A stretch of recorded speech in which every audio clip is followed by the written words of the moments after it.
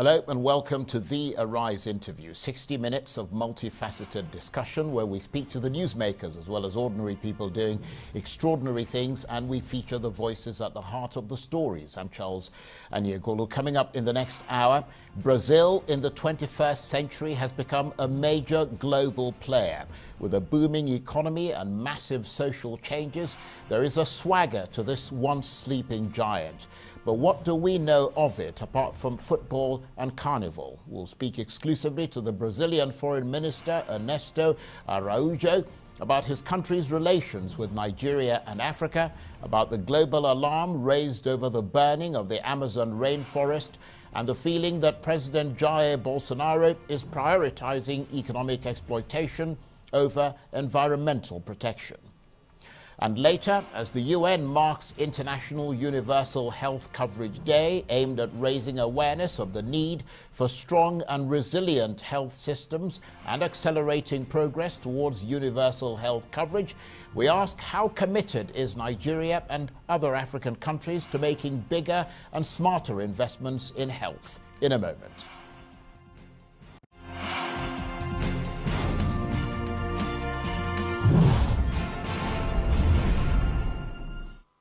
Now, Brazil is South America's most influential country, a rising economic power, and one of the world's biggest democracies. A former Portuguese colony, Brazil has a highly diverse population, including indigenous Americans and the descendants of African slaves and European settlers. Over the past few years, it has made major strides in its efforts to raise millions out of poverty, although the gap between rich and poor remains wide. Brazil has been keen to develop stronger trade and cultural ties with African countries, particularly Nigeria. And in furtherance of that, the Brazilian Foreign Minister Ernesto Araújo has been visiting Abuja, holding bilateral talks on trade, investment and defense. Well, he's been speaking exclusively to Arise News about his visit to Nigeria and a lot more. We'll hear from him in a moment. But first, here's a brief profile of Brazil. Brazil is a country known for its infectious culture and its amazing landscapes, but it is also a country that is growing in global importance. It is the largest country in South America, and by far it has the largest and fastest growing economy in the region, with a growth rate of 5% per year. Brazil is the 5th largest country in the world, with a total land area of 8,515,766 square kilometers. That makes it slightly larger than Australia and slightly smaller than the USA. It is also the world's 5th most populous country, with 205,338,000 people. It is the world's longest country from north to south, with a total length of 4,395 kilometers, so it shares land borders with 10 countries in South America. To the east, Brazil's coastline is 7,491 kilometers long, making it the longest continuous coastline in the world. The country is also pretty big from east to west, big enough to span 4 time zones. Brazil's climate is largely tropical, but because the country is so large and because it has a variety of elevations, the climate differs from one region to another. The north of the country is located on the equator and has a tropical climate with warm temperatures that vary little throughout the year and rainfall year-round. The central plateau is at a higher elevation, so it has slightly lower temperatures, especially at night. And it is further from the equator, so it has more seasonal variation and a definite dry season. Closer to the south of the country, around and below the Tropic of Capricorn, the seasonal differences are more extreme, with hotter summer temperatures and colder winter temperatures. Every year there is snowfall in some of the towns and the higher areas in the southern region. This is quite different from the typical image of Rio de Janeiro, isn't it? This southern area accounts for about 10% of the country. The coastal plains are generally warm and tropical year-round.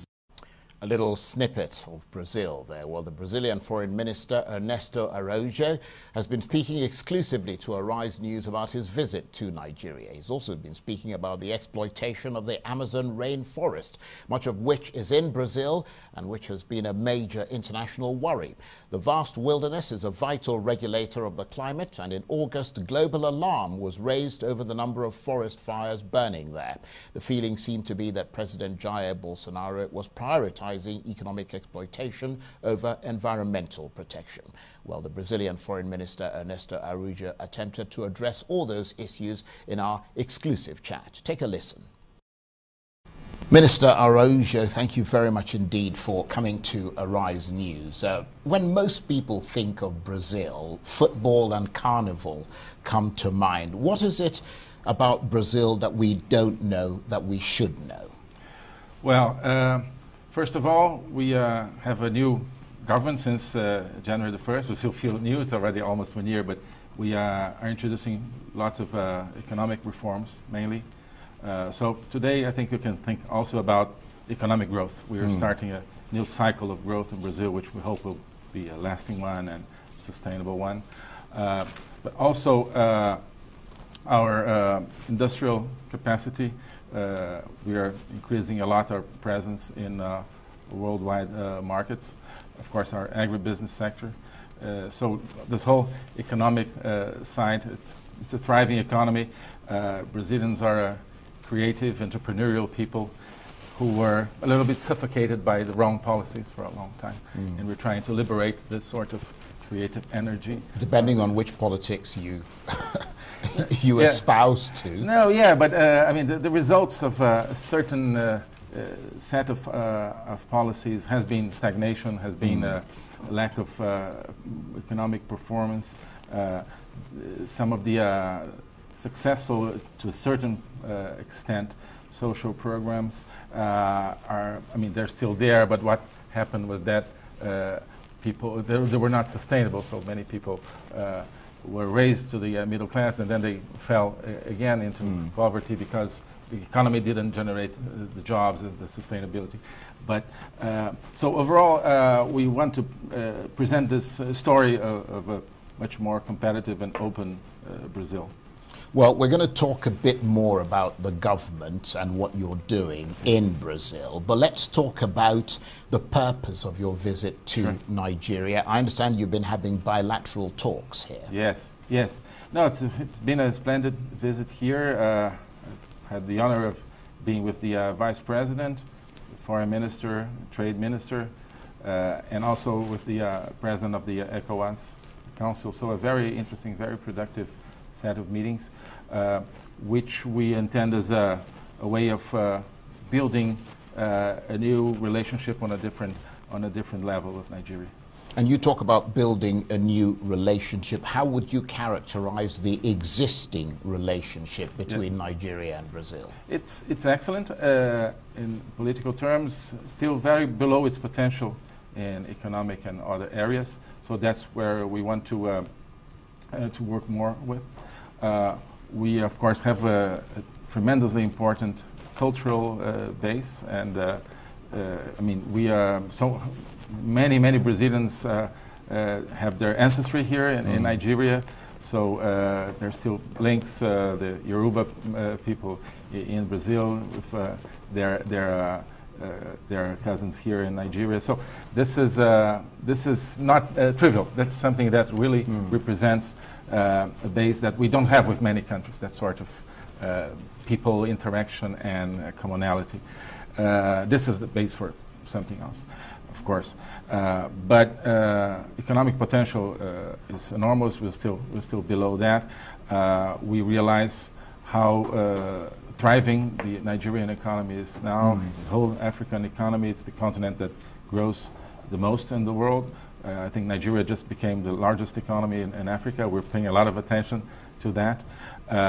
So we need to explore those possibilities. We're working on that. We're going to organize next year a high-level meeting between the two vice presidents. Yes, I was going to ask you that, because there's something I read called the high-level strategic dialogue mechanism, which is a rather complicated term, but it's scheduled for March 2020. Just tell us about that and why you maintain that level of strategic dialogue with Nigeria.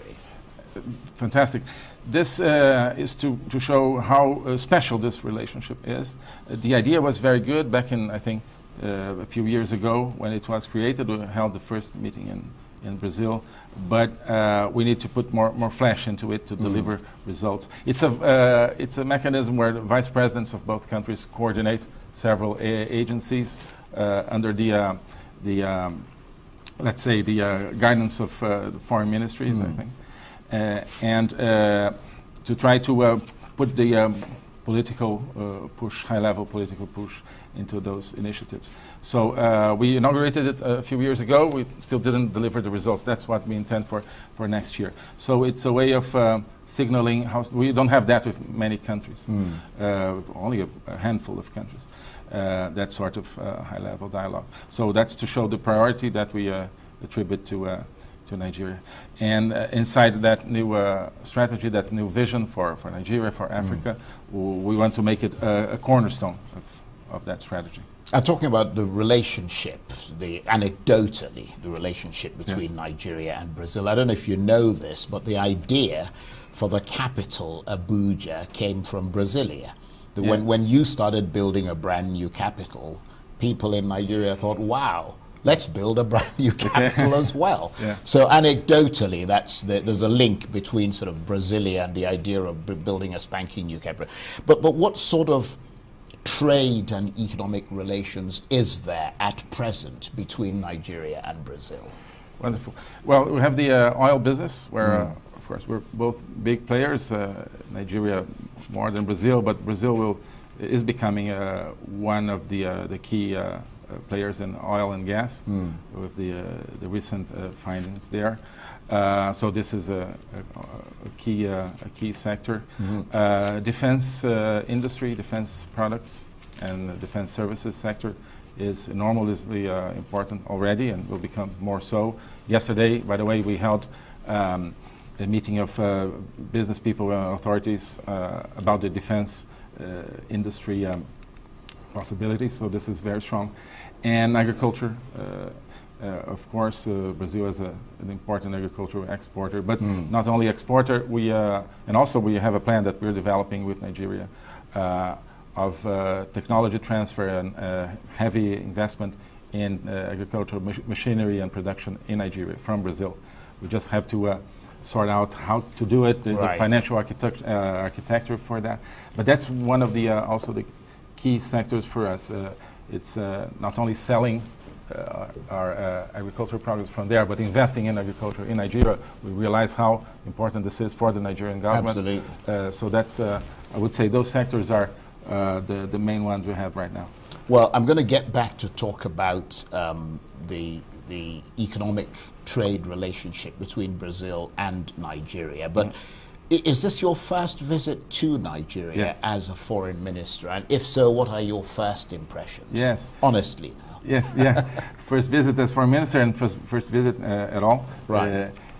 First of all, it's a lovely capital. It has a lot to do with Brasilia. We feel the atmosphere and the planning of the city. Excellent impression. First of all, the people really been very well received. My whole delegation here. It's interesting. We talked to the authorities. After 5 minutes, it seems like you've been friends for a long time. There's an automatic connection, I think, which has to do with this stronger, deeper Brazilian-Nigerian ties. And the country is obviously a thriving economy with the challenges that are similar to those we face in Brazil. You can see that. But I think those are, if I can say so, good problems, good challenges, because the challenges of young nations, young people wanting to have jobs, to work, to create. You can see that in the atmosphere. So excellent first impressions. So you talked about the commonalities between Brazil and Nigeria culturally. One thing that really fascinates me about Brazil is something called candomblé. Yes. Which is an Afro-Brazilian religion that was established in Brazil by the slave communities, and which has different traditions according to which part of Africa one originates from. And it wasn't allowed to be practiced, I understand, during the period of slavery. So they paired their deities with Catholic saints, and then they worship the saints. So it's a bit like what they have in Cuba called Santeria. Is that right? It is. It's also a thriving expression of religious feeling and cultural feeling of Brazilian people. It has a lot to do with the Brazilian soul, this way of integrating cultures, traditions, different faiths. It's a very strong expression of faith that is basically a Brazilian creation. It's interesting because it's practiced by many people, not all of them of African descent. Many people who don't have African ancestors. It's become part of Brazilian culture. It has. Right. It's concentrated on the northeast, where you have a lot of African community, but not in other places of Brazil as well. So yes, it's kind of an original creation that expresses this ability that Brazilian people have, this capacity of peacefully and creatively integrating different traditions. Now, as we say in Nigeria, now that we've licked the corners of the soup, let's dive straight into the middle of it. Now, there's a lot of concern internationally about the Amazon rainforest. It is a regulator of the world's climate, and global alarm was raised in August over the number of forest fires burning in the Amazon. And the feeling was that President Jair Bolsonaro was prioritizing economic exploitation over environmental protection. How credible is that feeling? It's not what's happening in Brazil. It's good to have the opportunity to talk about that. Our perception, our diagnostics about the situation in the Amazon is you need protection, and the protection is there. We didn't change any piece of legislation, and it's being enforced, in some cases more than before. It's a challenge to enforce that. The Amazon is more than 4 million square kilometers, so, but the legislation is there, the enforcement is there. What was lacking, and we're working with, is the economic side. 20 million people live in the Brazilian Amazon. They need jobs, they need opportunities, and in many cases those jobs are not there, those opportunities are not there. Those people then have to resort to illegal activity, illegal logging, illegal mining, for example.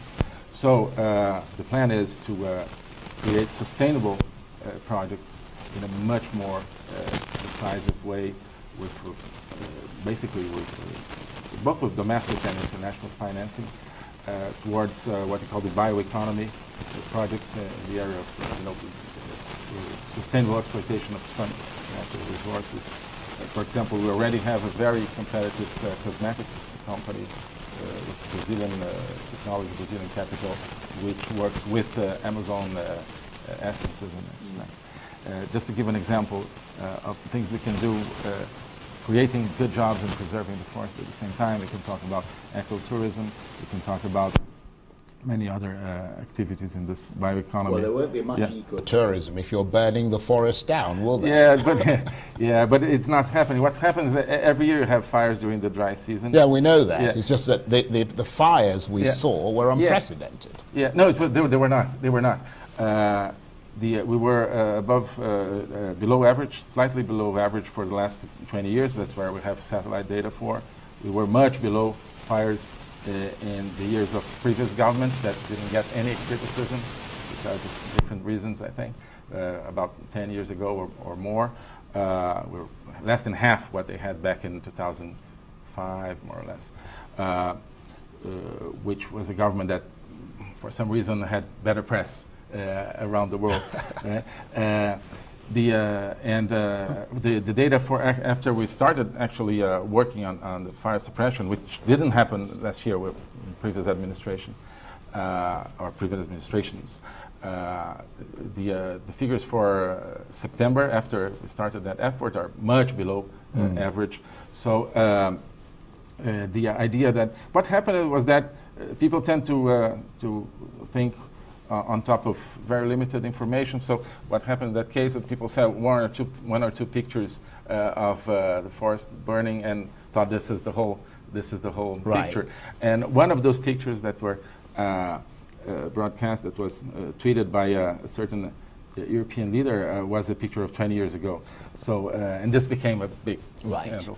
But the president, Jair Bolsonaro, is himself a pretty polarizing figure, both inside and outside Brazil. I mean, he defended the military dictatorship in Brazil, which alarmed many Brazilians. He's called for the relaxation of gun laws in Brazil, and internationally he's talked about the possibility of withdrawing from the 2015 Paris Climate agreement. I mean, does all that make your life more difficult as foreign minister, traveling around the world in defense of Mr. Bolsonaro's policies? Yeah, no, it makes my life more interesting, I think, because we feel we are working to defend Brazilian interests and the values of Brazilian but you can people. see why people get nervous when he says he wants to withdraw from the climate agreement, and then the fires are burning in the Amazon. Yeah, exactly.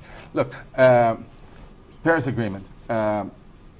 What you have today is lots of commitments that Brazil, other countries made. Brazil made some of the most ambitious national defined commitments back in 2015. And there's a counterpart from developing countries that should put the money there, right? We could already expect a $100 billion fund for developing nations, among them, very especially Brazil. This money is not there, not at all, not even close, right? So our position now in the negotiations that are taking place in Madrid is, well, Brazil is totally in with its commitments. What we need is the counterpart.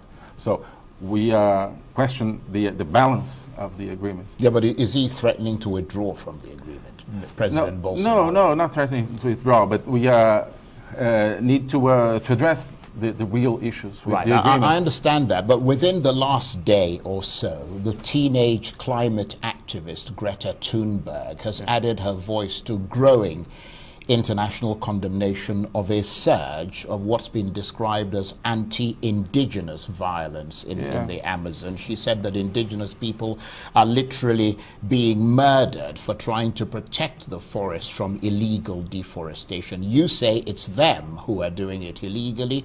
They say there's illegal deforestation that's practically murdering them. And they say that President Bolsonaro is green-lighting that with his hardline anti-environment rhetoric. How true is that? Not at all. It's a lie. That's why my life is interesting, because we can fight for the truth, right? The truth is completely different from that.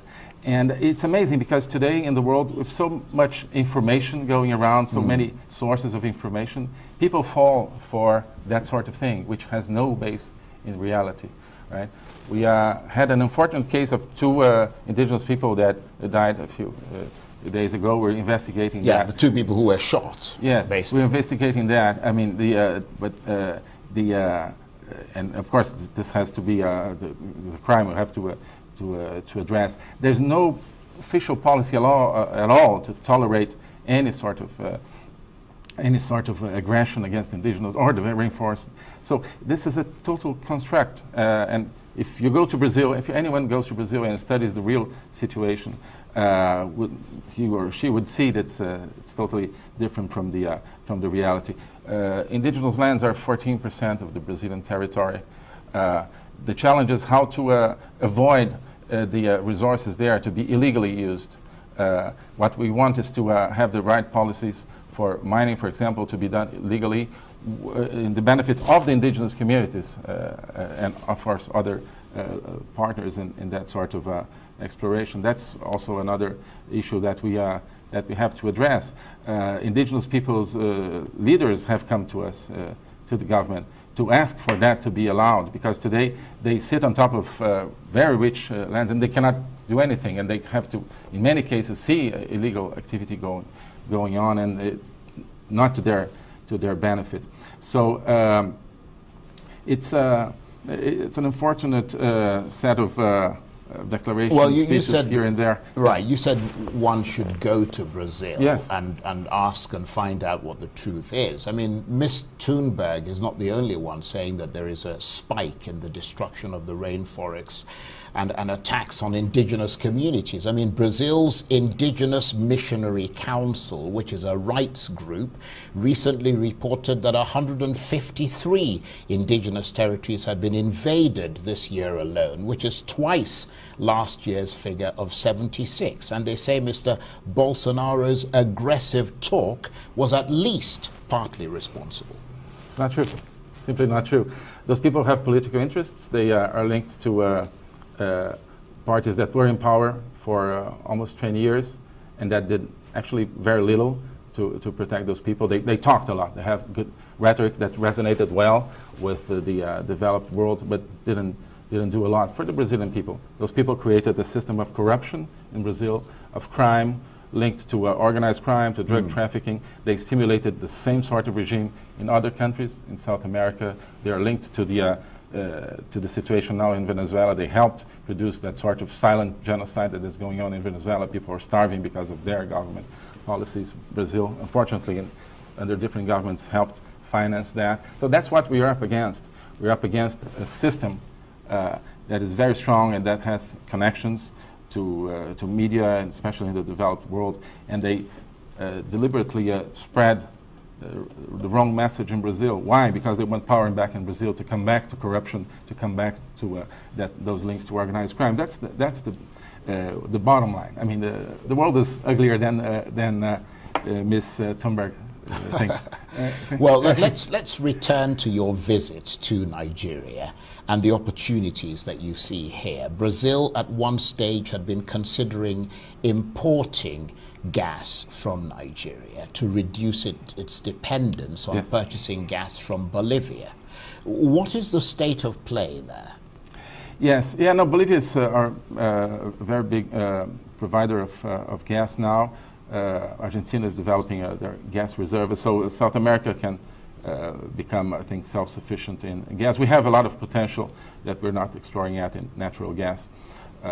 We're basically burning the gas. That, well, the same thing Nigeria is doing, basically. Exactly. So, but we can totally, I think, cooperate in that with a view of maybe third markets. But in any case, there, I mean, we have to change a little bit our relationship in that area, our strategy, because Brazil, which were a net importer, now we're becoming a net exporter of oil and gas products.